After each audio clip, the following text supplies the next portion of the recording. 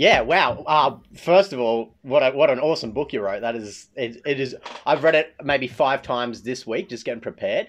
And each time I'm listening to an audiobook. But each time I listen to it, there's something else I pick up in it, and it blows me away how this stuff happened. It's incredible. Like, So let me ask you one question. I've mm, had people tell me they love the guy that does the audio, and I've had people tell nah. me they hate the guy that does it. And What do whenever you think? whenever it's not the person who wrote the book doing it, I don't like it. Just off that fact alone. So, Okay, okay. is there any chance you're But going a to do it? person who writes a good book, Mm. a person who writes a good book is not necessarily a person who has a good voice Uh, that you want to listen to for hours. I don't know if I agree with that. I don't know if I agree with that because I've heard, Okay. I've watched Well, all. let's finish this conversation, and then you tell me. Yeah, well, I've listened to all your stuff on YouTube and all your interviews and a couple of I lectures and see. stuff. Okay. And no, you're a fantastic speaker. So, yeah, All right. did they like approach you or something? Or was the book company like, we want to get this person to do No, it? Or no, I didn't. I didn't ask to do it. I'm so Sidney Gotlieb mm. out. I sat in this little room where I'm sitting now for like 2 years with Sidney Gotlieb right on my head. Yeah. So I'm ready to be rid of him. Yeah, no, fair enough. I understand that. It's incredible. So how did you get into it? I had written a book earlier about the Cold War and Secretary of State John Foster Dulles and his brother, the CIA director Allen Dulles from the 1950s. And there was a little story in there that caught my attention. As I was researching the book, I discovered that President Eisenhower had ordered the assassination of the Prime Minister of the Congo, Patrice Lumumba. And the Americans had sent poison to the Congo to kill him. Uh, so that story kind of stuck in my mind. And I began to ask myself, now, wait a minute, when you say the United States sent poison, so that meant an actual person would have to do it. Would that have been just a courier? And where would the poison come from? Then I figured out, no, it was not a courier. It was actually the chief chemist of the CIA who was the poison maker. Mm. Then I got interested in him and I found out, yeah, that's the same guy that made all the poisons to kill Castro and various other figures.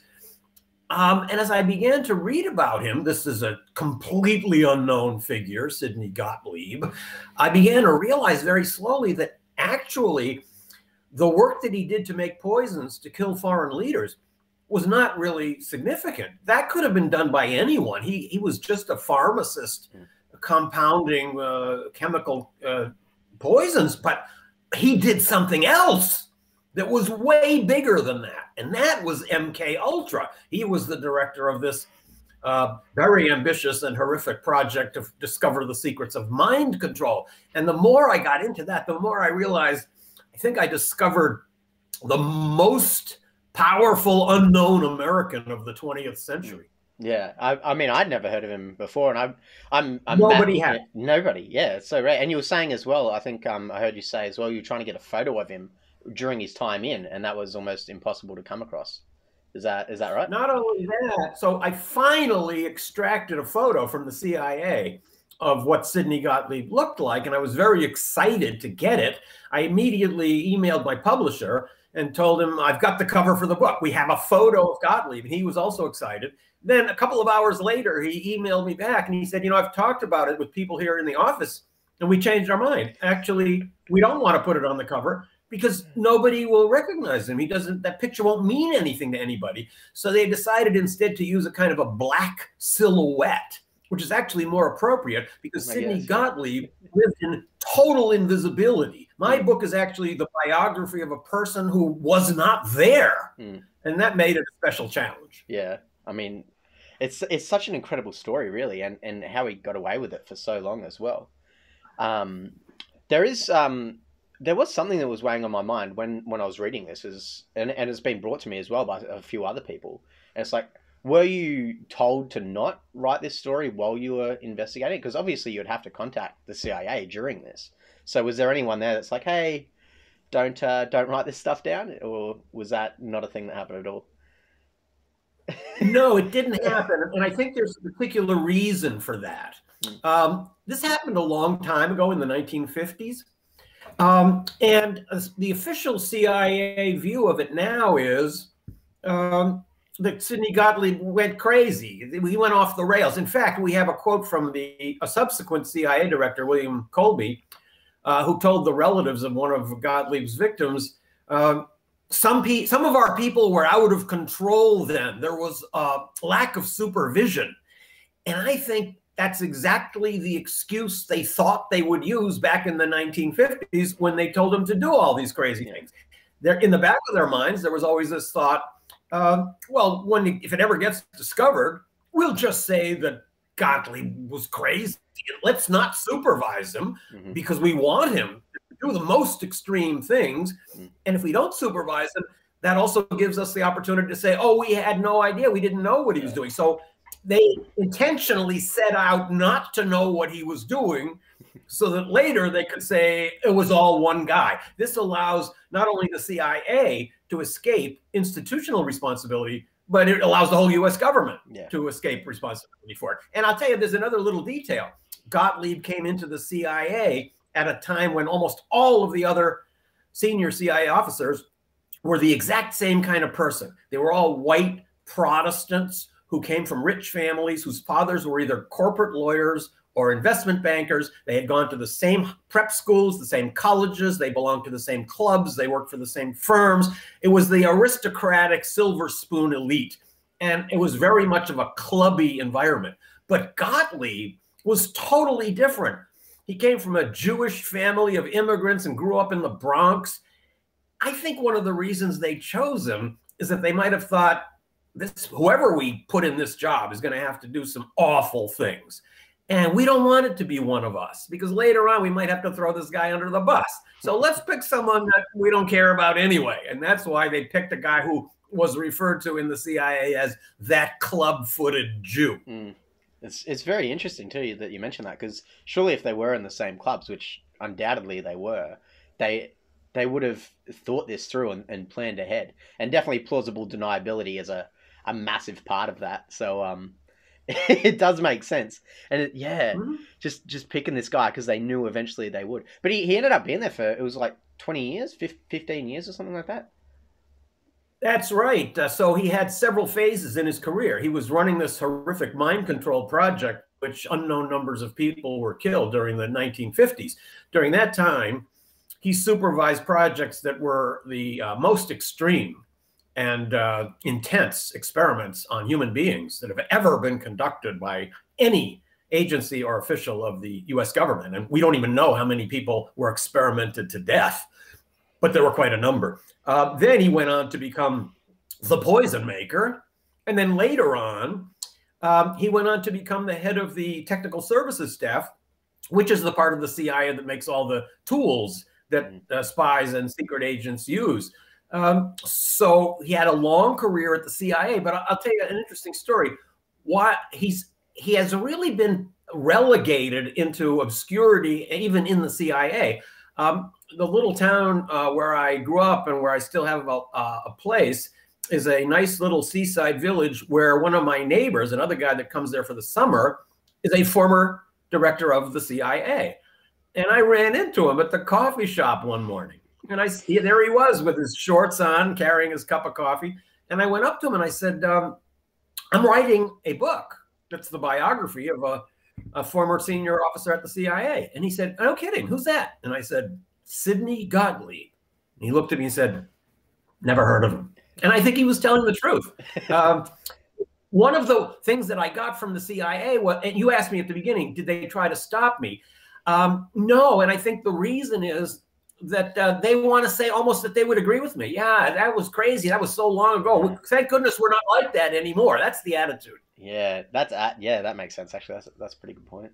How many people do you think were in it, like during its height? Was there very few? Numbers? I think this was the most secret project of the CIA during this period, and there's a reason why it was called MK Ultra. It was because Alan Dulles, the director of the CIA, thought that this was the Ultra project. And he was right to assume that if you could find a way to control people's minds, the prize would be nothing less than global mastery.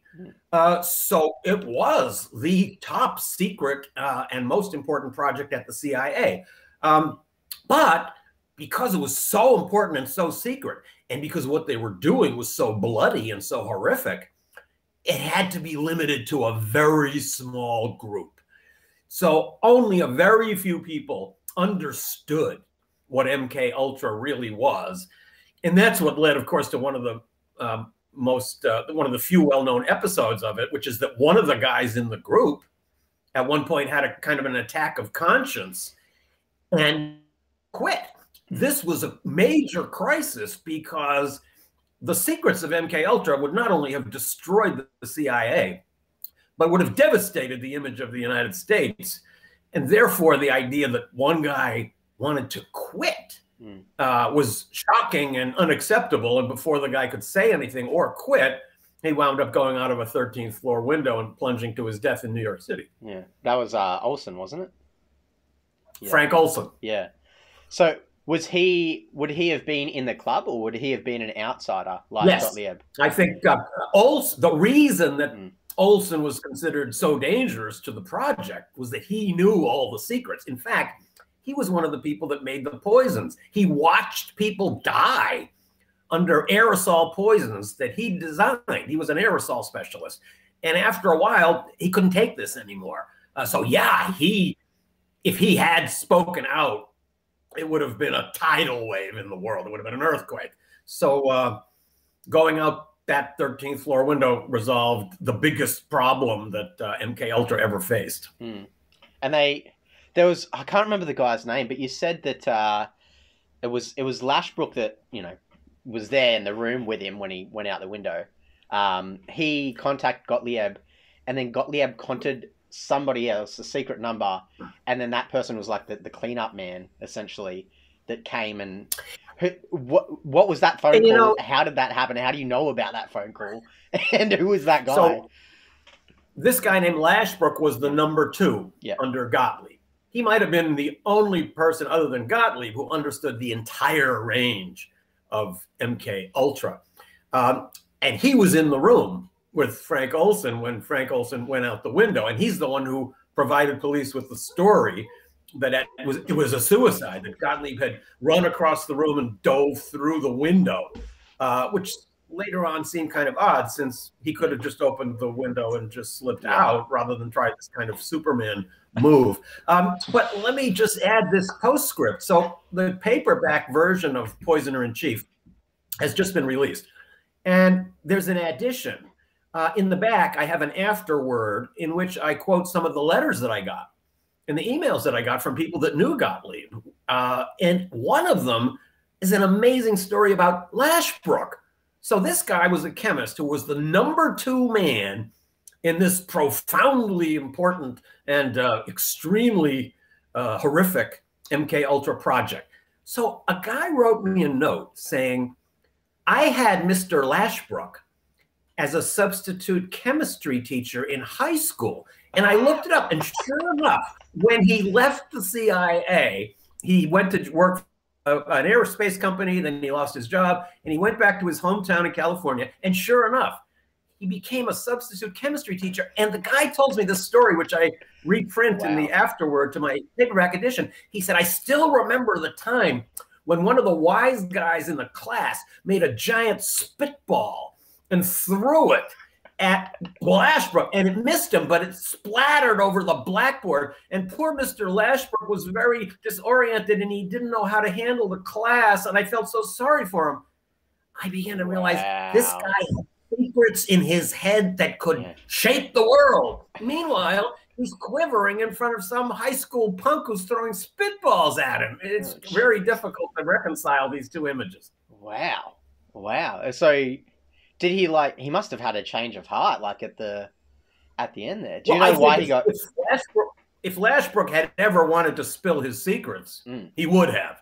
But in fact, when the first news of MK Ultra came out after everybody was gone from the CIA, and some reporter found him and asked him questions, he said something which I thought was either very secretive or very revealing. He said, I'm not sure what I should say and shouldn't say.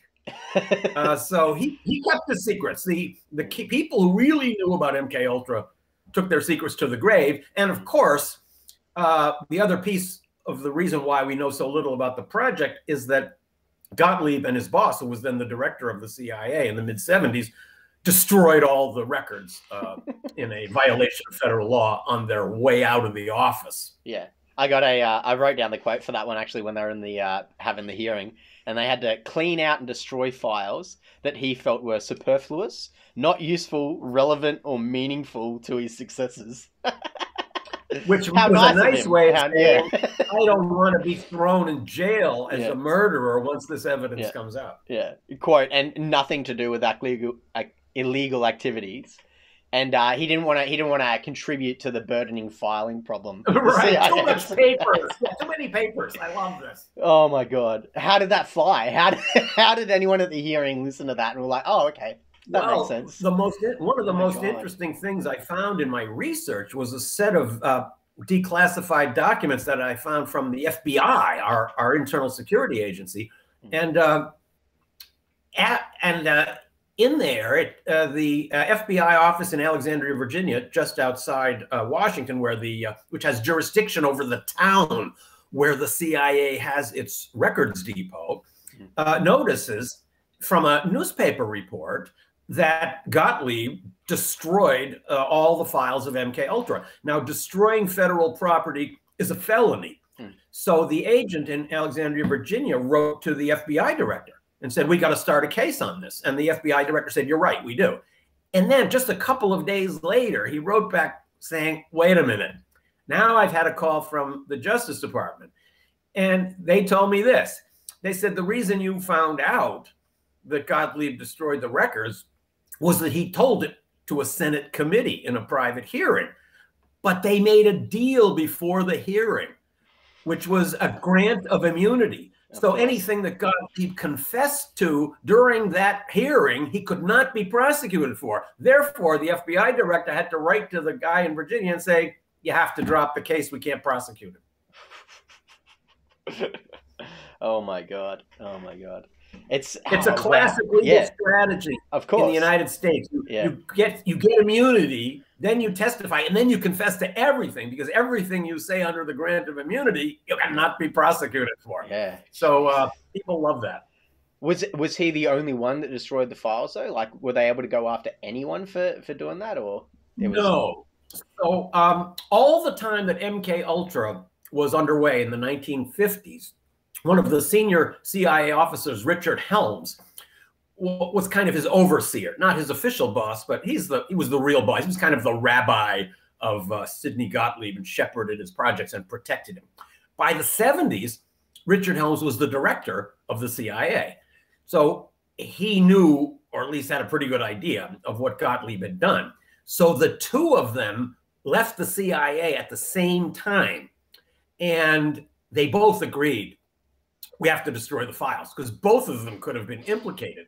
So Gottlieb sent a cable to the archivist who runs the record center out in Warrenton, Virginia, and told him, I want you to take the 7 cases of records and destroy them. And the archivist was very reluctant to do this, understanding that this is a federal crime. So Gottlieb actually drove out there and delivered the order directly. And you can find in the archivist's file a little note saying 7 cases of files were destroyed over my stated objections. So the CIA understood that this was a federal crime, but it's a much lesser crime than murder and all the other crimes with which they might have been charged. Yeah, because I think at another point in the book, you commented how meticulous he was with keeping all of his notes. When he had the brothel going, he would write down everything that was happening, apart from the wages of the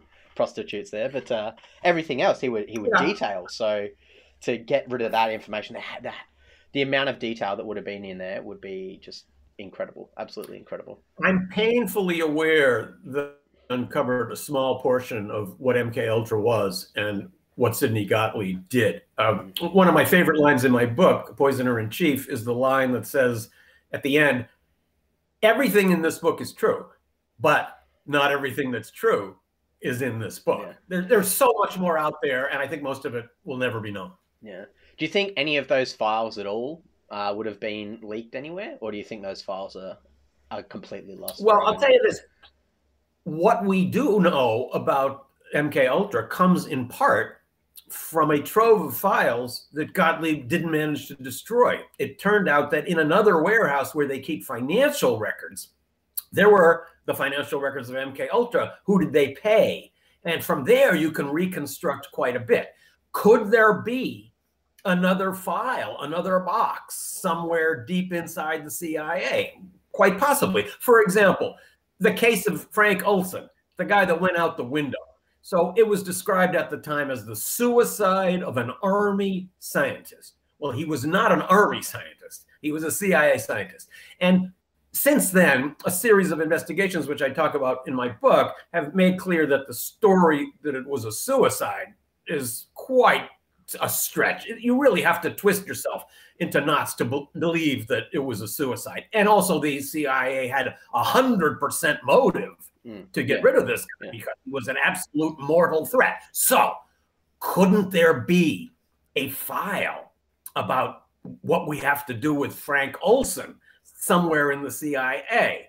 And that would not have been in those 7 crates that were destroyed because it was even more sensitive than what was in there. Yeah, there could be. Oh, wow. And so there is the possibility that some more might come out someday.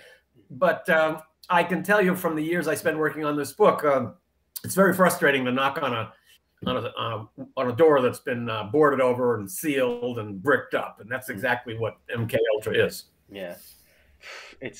And they found, I think you were saying as well, when the cops got there to investigate the jumping out of the window, Lashbrook was just sitting in the bathroom. Didn't even look out the window, didn't even go down and check on him, nothing. And then it was his sons that investigated the case a few years later. And then they figured out that he had the wound on his head and all this. Yeah, the body was later exhumed. And not only did we find that he had a big gash on his forehead, which was not caused by the fall because he didn't fall on that part of his body, but later an assassination manual, if you want to call it that, like a 7-page memo on how to assassinate people was discovered. And it turned out that had been written by Sidney Gotlieb. And in that manual, it says, when you want to assassinate somebody, a fall from a window on a high floor is ideal. And all you should do is hit the guy in the forehead with a heavy object first.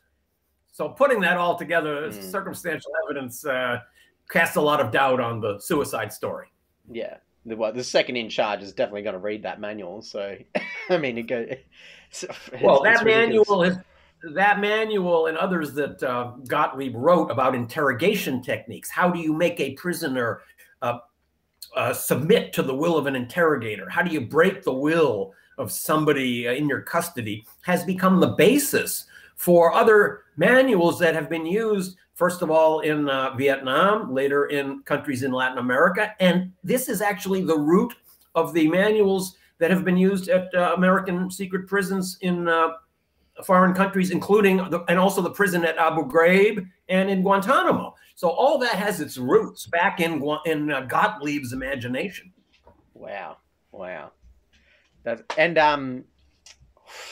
was the committee called? It was like the Health Alteration Committee or something like that. They called it the altering the health. Chairman of something that was collectively known as the Health Alteration Committee later in his career. That was the committee that was basically him and his chemists who made the poisons that were aimed at altering the health of people like Lumumba and Fidel Castro and Zhou Enlai. What a name. Health Alteration. That's gold. That's really I liked the other name. Another name I really liked was the Bordello, the whorehouse in San Francisco. They named that project Operation Midnight Climax. Yeah. There's such a bunch of funny boys over there. It definitely sounds like a boys' club. Like the more you read into it, the more you realize you're like, yeah, these. Talking about it being a boys' club, later on I began to realize that so Gottlieb set up this bordello in San Francisco with the idea that he would try to feed drugs to people that the prostitutes brought in and see how they behaved. But he suddenly started going out to San Francisco a lot himself. And now we find out from a deposition of one of the people that ran that bordello that as soon as he got there, the first thing he wanted to do was sleep with all those girls. So I'm beginning to think, was that whole project of setting up that national security whorehouse, at least in part, kind of an outlet for Gotlieb, so that he has a nice, pretty wife back at home with the kids, but here's his chance to go out and have girls that are working for him, and he can go out and do whatever he wants. So if you talk about boys' motivations, it's hard to believe, but could that have been part of it? It's actually very easy to believe. Gotlieb was a great lover of LSD and was in LSD maven in America. He's the person who brought LSD to the United States. He, by his own account, used LSD at least 200 times. And I sometimes wonder, when I think of how bizarre and sick and horrific and sadistic and bloody some of his so-called experiments were, how do you come up with extreme ideas like this?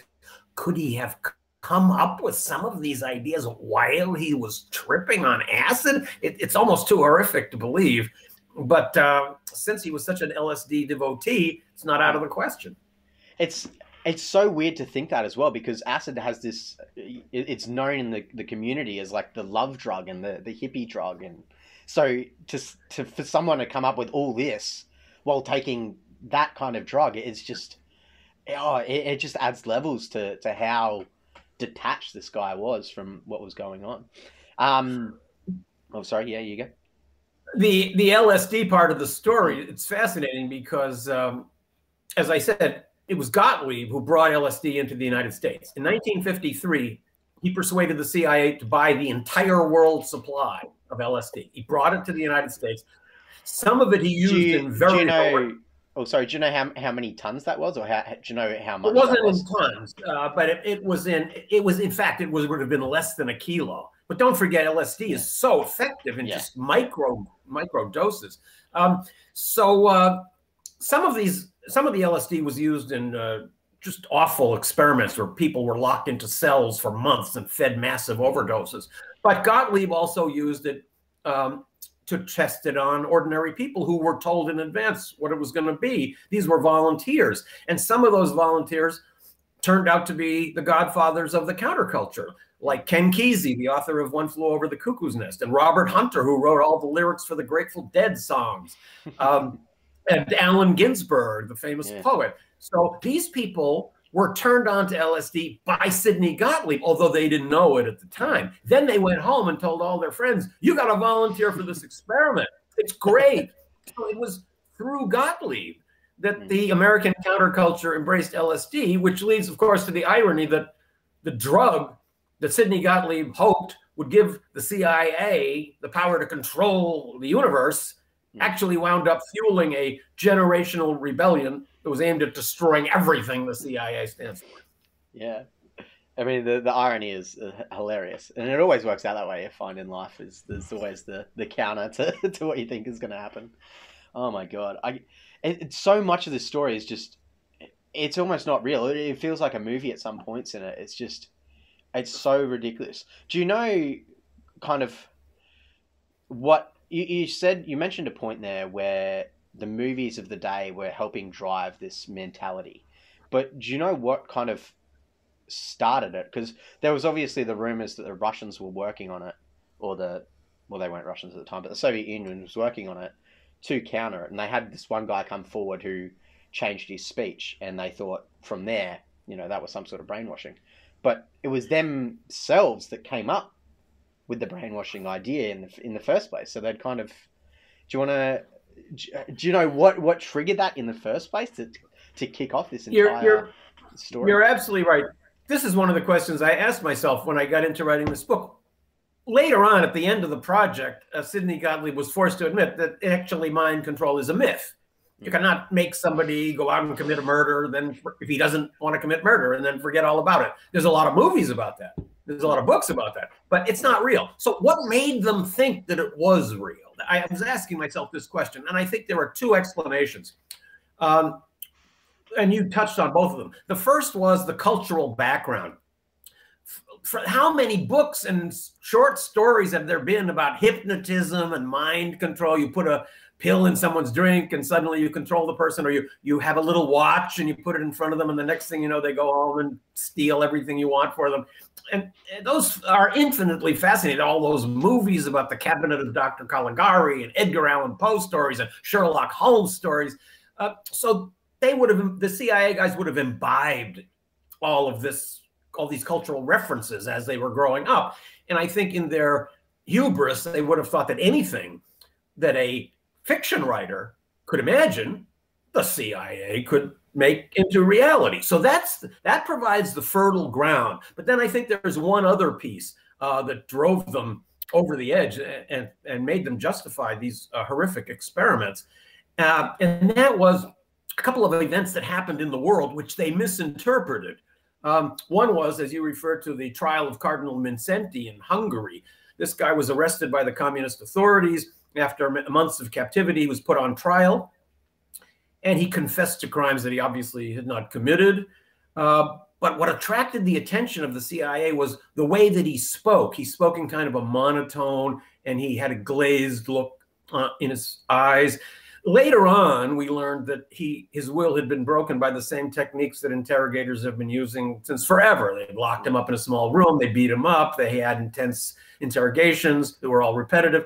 But we didn't see it that way. The CIA saw that and they thought, no, somebody else is speaking through Mindszenty. Somehow they've seized his mind. And this means the Soviets or the communists have figured out the secret mind control. That wasn't true, but in their own mind, they reached that conclusion. Then, shortly thereafter, we had another episode which had to do with the return of American prisoners of war who had been captured in Korea. It turned out that a number of them had written statements denouncing the United States. Some had spoken sympathetically about communism, and a number of them even confessed to committing war crimes, including participating in germ warfare, which the U.S. government to this day steadfastly denies. So what could have made them say those things? Well, we presume they must have been brainwashed. This was the first time that word ever emerged. So we misinterpreted that also. And that sent us into a panic. And I'll just finish with this one little story. I was giving a talk at my own university, Brown University, about this book. And one of the conclusions that I mentioned was that actually you can't brainwash anyone. It doesn't work. At the end of my speech, one of my very insightful colleagues raised her hand and she said, I want to challenge one of the things you said. You said that Gotlieb never managed to brainwash anyone, but I think you're wrong. He did manage to brainwash one person. That was himself. He brainwashed himself into believing that brainwashing was real. And I think actually she had a very good point. So, yeah, so it turns out the psychological brainwashing is much more efficient, if you will. And I think that what you said as well, not to keep you for too much longer, but you were saying that keeping them in the small confined rooms, the cells, did more damage than any of the other trials that they tried. It just completely ruined them and destroyed the soul, essentially, of the people. And the worst thing is, for example, in this experiment that you're talking about, this was 10 African-American inmates in a federal prison were locked into a cell and given triple doses of LSD every day for 77 days, in presumably an effort to find out if you could destroy a human mind this way. And I guess the answer is yes. Yeah. But I've asked myself, so who were those 10 guys? We'll never know their names. Did they ever, for the rest of their life, understand what had happened to them? Did they ever recover? What stories those must have been. And that's just a tiny example of all the tragic stories that have been lost by the destruction of MK Ultra records. So there's nothing left of those guys, like no records at all about any of those 10. We don't know their names. Yeah. We don't know what happened to them. And that's exactly why Gotlieb wanted to destroy those records. Yeah, jeez. Did you have to go right now, or could you talk a little bit about Paperclip? I can give you another 10 minutes, sure. Yeah, okay. Yeah, do you want to talk a little bit about what happened with Operation Paperclip and how, yeah, what went on there, how they brought those people over? This is one of the most extraordinary aspects of MK Ultra. So Sidney Gotlieb, as I mentioned, was Jewish. His parents were immigrants from Central Europe. If they had not immigrated, if they had stayed at home, quite possibly they would have been swept up in a Nazi roundup in the 1930s or 40s. And young Sidney might very well have been taken to a concentration camp, and he could have been the victim in one of those horrific so-called experiments. But that didn't happen. And instead, he wound up working shoulder to shoulder with the very same Nazi scientists who conducted those experiments. Now, how did that happen? It happened this way. Gottlieb was a scientist. So he started out MK Ultra by asking himself a couple of scientific questions. First of all, he decided that if you wanted to figure out how to implant a new mind into somebody's brain, you first had to figure out a way to destroy the mind that was in there. And all those horrific experiments with electroshock and massive combinations of drugs and sensory deprivation and so many other things were aimed at finding a way to destroy a human mind and a human spirit and a human body. So Gottlieb, with his scientific approach, asked himself, what research exists? Who's out there that has already done work on how to destroy human beings? And he came up with the obvious answer: the doctors in the Nazi concentration camps and their Japanese counterparts. So let's go hire them. And some of these, at least one of those figures who was the chief of biological warfare for the Nazis, Kurt Blume, was on trial at the doctor's trial in Nuremberg. But the Americans quietly got the message to the Nuremberg judges. Essentially, they told them, we don't want to hang this guy. We want to hire him. So while I was doing research for this book, I went out and visited what I think may be the first CIA secret prison. It's in a beautiful chalet right outside Frankfurt in Germany. A young German entrepreneur has bought the house and was making condos in there when I arrived. And he was very open. He said, he took me down into the basement and he showed me the storerooms. And he told me these were the cells where the CIA doctors and their Nazi partners carried out experiments that were essentially just extensions, just continuations of the experiments that the Nazis had been conducting at concentration camps just down the road only a few years earlier. And he also said to me, the older people who live in this neighborhood all know the story. They now know, they know what happened here. And they have told me that the bodies of the people who were experimented to death were buried in forests around here in places that are now covered over with apartment blocks and shopping malls. So that was an intense piece of it. And the fact that this Jewish refugee who had gone to Hebrew school as a kid, was sitting around and working out his work plan with Nazi doctors is one of the most mind-boggling parts of this story. Yeah. And Operation Paperclip, to which you refer, was exactly the U.S. government's operation to bring former Nazis into the United States. It started with spies. We wanted to bring in Nazi spies who knew about the Soviet Union. Then it went up to a second stage. We began bringing in rocket scientists, same guys who had designed the rockets that landed in London and other places in Europe. We brought them over to work on our rocket program. And then the people working in mind control and biowarfare projects asked, well, if you can bring over Nazi rocket scientists and we can work with Nazi spies, why don't we just take the next step and work with the Nazi doctors from the concentration camps? And that's what MK Ultra did. Did they bring over the Japanese ones as well? Or did they go to Japan? No, and I think the reason was partly cultural. So we did work with those Japanese torturers, but we worked with them in Asia. We had torture centers mainly in the Philippines, also in South Korea. In fact, a number of the people that were killed or were experimented to death were North Korean prisoners of war. I think it might have been a cultural problem. Maybe we would have thought that German scientists could blend in fairly well in the United States, but racial ideas in America were not advanced to a point where we thought it was acceptable to bring Japanese scientists in here to advise Americans. So they did advise us, and they were our partners. And the thousands of slides from human organs that had been ripped out of living bodies were turned over to MK Ultra and to Sidney Gotlieb. But those doctors were not brought to the U.S. We worked with them in Asia. Yeah, jeez. There's some of the stuff you described about what the Japanese were doing that was kind of hard to read. The names they came up with, just not a good time in history. Do you want to finish talking about how? Actually, I'll ask you one question before that. So when they got rid of Olson, when Olson killed himself, quote unquote, obviously they were worried he was going to release intel about it, but obviously the program got shut down. Did anyone else from the program kill themselves, or? As far as we know, everybody else that knew the secrets of MK Ultra took them to their grave. Gottlieb certainly did. And here's another one of the frustrating aspects that I had when writing this book. So Gottlieb had 4 children who are now adults, of course.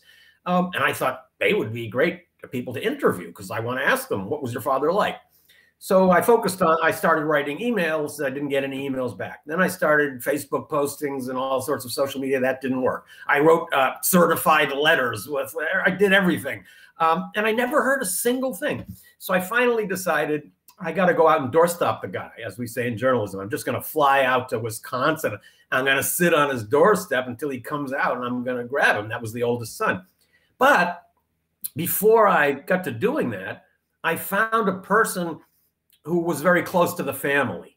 And this person told me that right after Gottlieb died, his widow called the 4 children together and made them promise that they would never speak about their father to anyone outside the family. And to my great frustration, they've kept that promise. So as you can see from the book, I did manage to get around that a little bit and find some people that knew him, but the kids won't speak, and nobody who was involved in MK Ultra is still alive. So I think the CIA ethos, and it's the ethos of all intelligence agencies, that you take these secrets to the grave, wound up successful. Yeah. It's I wonder if we would ever get them to come forward eventually. Maybe on their deathbeds. Maybe we might get some more info. All right. Do you want to finish up talking about trials that begin at the end of Gottlieb's life, and then what happened to him when those trials were going on? Gottlieb retired from the CIA in 1973. He thought that it was all over and he wouldn't have to go back. He started his new life. He wanted to go out and be a good Samaritan and help poor suffering people around the world, but that didn't work out. Somebody finally figured out that he existed. He was required to come back to Washington. He testified in secret before U.S. Senate investigators, but he never told anything like the truth. He pretended that he had forgotten everything that he had done for the last 25 years. And the senators didn't know enough to question him and ask him the right questions.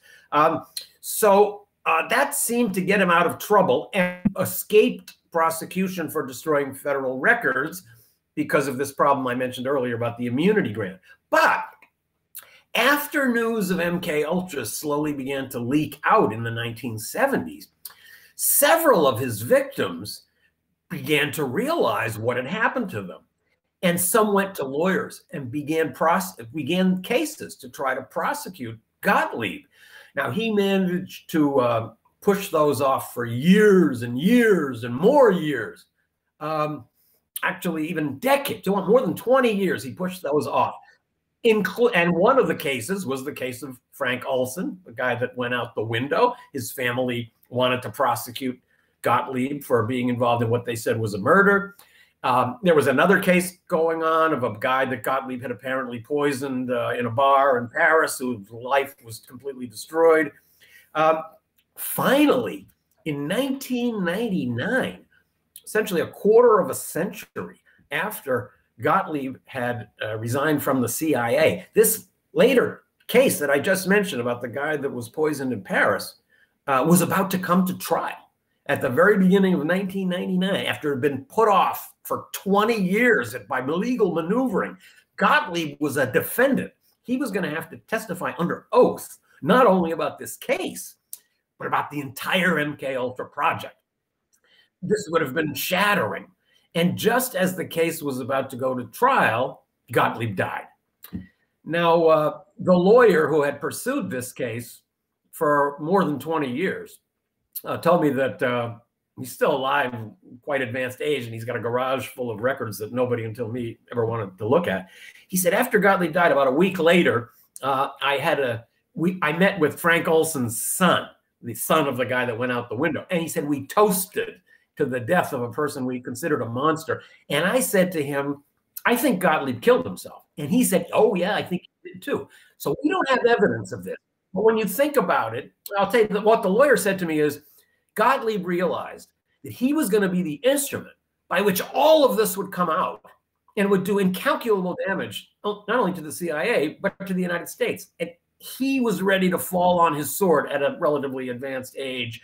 And certainly there was nobody, maybe in the whole world, who knew how to poison himself in a way that there wouldn't be any trace left. And the body was quickly cremated, cause of death never mentioned. So we don't know if he committed suicide. It's just the last mystery of so many mysteries surrounding Sidney Gotlieb and MK Ultra. Those are the mysteries I try to open up in my book. And I think I've opened up as many as can be opened with the material we have now. Yeah, it's a fantastic book. And I mean, it's so obvious. I mean, at least to me, but what do I know? But it's so obvious that he obviously upped himself. I mean, to do that. Well, my style of writing is not to hit the reader over the head with my conclusions. I just present the facts, and I like the reader to be able to be involved in the story and make their own choices. And I see that you have, and I'm not going to contradict you. I think when there's that much evidence, it kind of weighs to one side. Yeah, it stands to reason. That's exactly what happened. The evidence is all circumstantial, but it's very powerful. Yeah, with these kind of situations, that's all you're ever going to get. Circumstantial. Exactly. So yeah. Well, thank you very much for coming on and talking about it. Your book again, if you want to mention it to everyone to go read. So my book is Poisoner in Chief: Sidney Gotlieb and the CIA Search for Mind Control.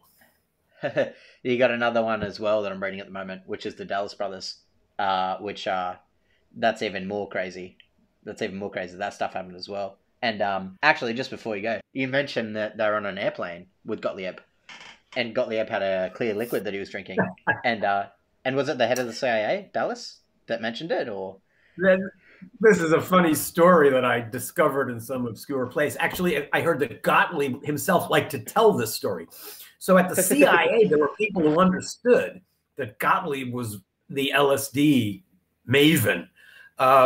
In fact, I even found a memo being sent out at Christmas 1953 to CIA officers at the CIA headquarters, warning them not to drink the punch at the Christmas party because they were afraid Gottlieb was going to put LSD in it. So some people knew inside the CIA, but of course it was a big secret. Nobody else outside the group knew. So Gottlieb used to like to tell this story that he was on an airplane and he'd gone up to the front to get a drink. And as he was walking back to his seat, he was shocked when some passenger whispered to him as he walked by, "Is that LSD you're drinking?" Since this was a huge secret, he turned around to see who that was. And it turned out to be Alan Dulles, the director of the CIA, one of the very few people who would have known the true story and also took the secrets to his grave. Incredible, incredible. I can't wait to finish that book. I might have to have you come back on and chat about that one in a couple of months. That was all right. Well, it's good to be with you. Yeah, thank you very much for coming on.